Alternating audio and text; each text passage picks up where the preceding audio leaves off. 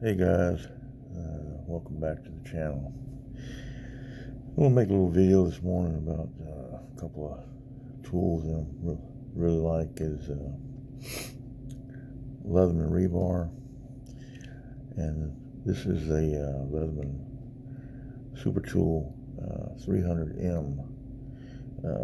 It's a little different from your standard Super Tool 300, and we'll get into that in just a second. I made a video on this by itself when I first purchased it. Have had a chance to use it a little bit, so just going to go over it and what I like about these two tools, and show you how they compare to each other. So let's get started. The Rebar is pretty well known for people that use Leathermans. It's got the removable plier head, or removable wire cutters, replaceable, I should say. And it's got your standard pliers there, and it's got your needle nose. Now, none of the tools on either of these are accessible from the outside, so you have to open the tool up to get to them. And on the Rebar, you got your serrated blade. It opens up. They all lock in place. They have this retaining lock here on the back. You press that down and break them over. You can see right here where the little catch is, and when it pops in there, it pops the lock, pops in place. You hear that snap a little bit. But they're all very securely locked, and the Rebar has the standard can opener. Most Leathermans have. This works real well. You have your wire stripper here. That works real well. You can also use it as a bottle cap lifter. And what a lot of people like about the Rebar and the original Super Tool 300 was this. This is that 3D Phillips. You can see it works really well. And there's another add-on feature you can buy with this, which is this bit kit with this removable bit adapter, and it just pops out of there like that. If you look in here, well, that's the spring. That's the bit end of it. Over here you got you see how it's squared right there. Fits on the end of this. Kind of push it on there, and it's not going to come off. You can shake it and shake it, and it's not going to come off. So that's a real good addition to your Rebar or Super Tool 300. I think it also works on the Bond and the couple other ones, the Kick or something like that. Anyone that has that type of. Then you have these standard Leatherman bits here, these proprietary bits that Leatherman sells, which work on the Wave and the Surge and a couple others. But anyway, you can pick this up from Leatherman website, and it's a great addition to your tool arsenal, I guess you could say. I really like it. Oh, and it also fits, the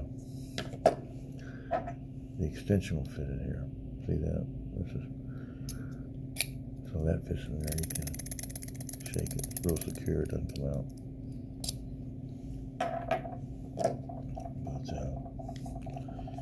But we'll set that over here to the side. If I can get this to go back in here, we'll be doing all right, won't we? But anyway, okay. So we got this 3D Phillips here, which is awesome. Works real good. And we have the little got a nail neck here. It's kind of hard to get to, but the saw, which I haven't used a saw myself. I don't use saws a lot, but from what I hear, they work very well. I've used it on my Wave, and my surge, they work good on them. I'm sure it would work good on the rebar. Same type of setup here. And the thing about Leatherman saws is they're narrower at the top and thicker towards the saw blades, which makes it less likely to bind when you're using it and you're cutting a board or whatever. And on this side we have our main blade. Now this blade measures about, let's see if I can do this. Okay, I'm going to use my super tool here to measure it. It's about almost 2.5 inches because I measure it from here, whereas I think Leatherman is going to measure it from the back, but I measure it from the usable blade surface. So it's about 2.5 inches long and very sharp when you get it. At least mine was when I got it from the factory. And it has the awl, which is awesome. Bad pun joke. And then you have your two flat tips here. You can use them as a scraper, especially this one. Good for getting in little places and stuff. And then finally, on this side, you have the file and the landing ring. If you can see that right there. You have a rough edge file here, and you have the edge on the bottom here for cutting metal, like a pipe or something. And you have the smoother file surface here. It's not a file like on the Wave or the Surge where you can actually sharpen a knife blade with it, but it works good and serves its purpose. And the power head is very very robust, very sturdy for a small tool like this. So we're going to set that one down. Then we're going to get over here and open up our 300M, which I got the coyote brown with this one. I really like that color. First one I ever had. Now the plier head on this is, as you can see, is very heavy duty compared up to its little brother, the Rebar. Even though they're the same, they look the same. It also has the removable wire cutters here. You have your hard wire cutters and your soft wire cutters. Soft wire being the front, hard wire being the back. You have a good normal plier here. You have your needle nose, and it works real good. Of course, back here you have your wire crimper, which you also have on your rebar. You can see that right there. But something you have also on this 300M is you have a hard wire cutter back here, if you can see that, in addition to the one in the front. So that's just a little something extra here. And here you have this hole is drilled on both sides, and you can screw in a cleaning rod, like off a rifle cleaning kit or something, pistol cleaning kit. And I'll show you, it also has a way to set that up at a T-handle. But, you know, and then you have your interior tools, which this is your serrated blade, very sharp. Mine was very sharp. You have this awl scraper, which is a little different than your standard awl, which you would find on the Rebar or the standard 300 ST300. This is made more for cleaning firearms or whatnot, but it still works real well for an awl. And you also have this thread hooking one, like some leather or some thread to it if you're trying to make a field repair on a pair of shoes or something. I don't know. But you have this small flat tip, which you could use as a small scraper, I guess, or a little pry bar, maybe a very small pry bar. And this is something that you don't have on a standard 300. Is this nail puller, which works real well. Very happy with that. It's great for prying things, you know, and in my profession we're always prying on something, panels or something to get them up, so that's real helpful. Now your knife blade is a little bit longer than the rebar. See if we can get a measurement on it here. Looking right at about, right at about 3 inches. So it's a little bit longer, about a ½ inch longer, a little less than ½ inch longer than the rebar. This one's also was razor sharp when I got it from Leatherman. And here's the same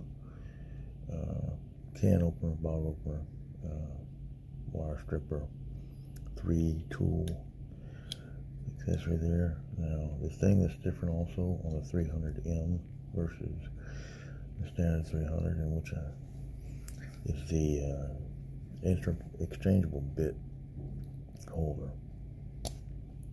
This is what comes on your Surge, your Leatherman Wave, your Charge series.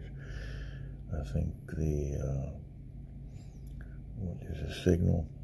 Several different models have this, and this is really good because you got the bits that you can buy for it. But the cool thing about this tool, when you purchase it, it comes with this, which is actually a sight adjustment tool and an extension for your bits.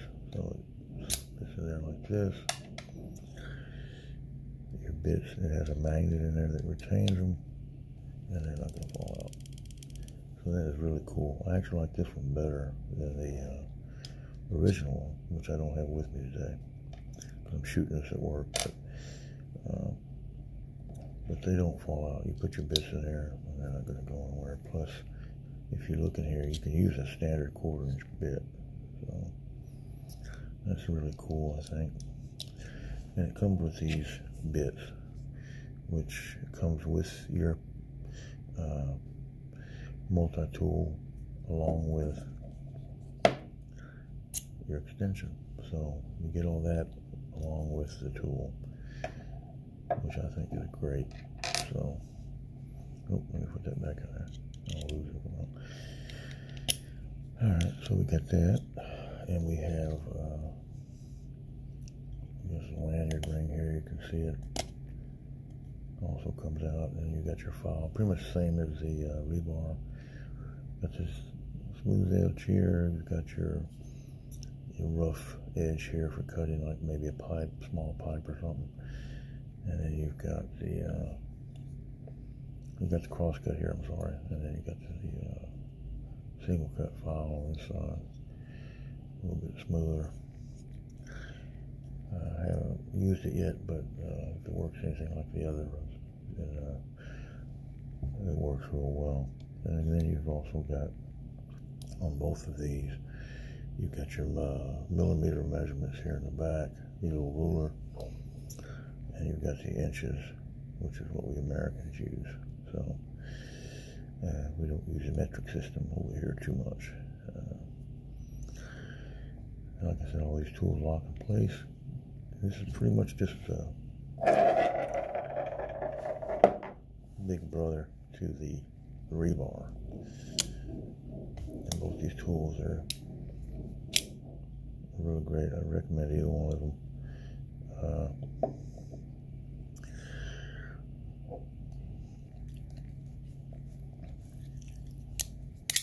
I've used them both, and they both work really well. Like I said, this bit kit here does not come with the rebar. You have to purchase it separately. But the good thing about it is this little bit holder will fit on several different models of Leatherman. So just check that on the website. And anyway, I hope you enjoyed the video. This is the Flying Mechanic. If you like it, subscribe and give us a like, and I'll see you on the next one, guys. Have a good day.